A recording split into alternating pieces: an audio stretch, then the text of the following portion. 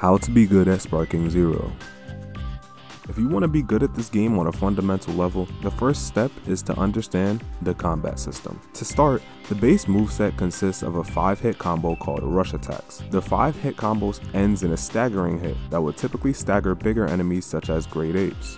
Each one of these rush attacks can be held down to perform a charge attack. These charge attacks have different properties.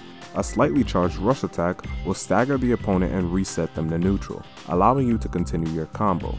A medium charged rush attack will send the opponent flying in a spin, allowing you to combo into a super attack or regroup. A fully charged rush attack will send the opponent flying, leading to a full rush combo. Rush combos consist of 3 buttons: X, circle, and triangle. Each one of these buttons do different things when in a rush combo. X will track your opponent and pressing square will continue the rush combo.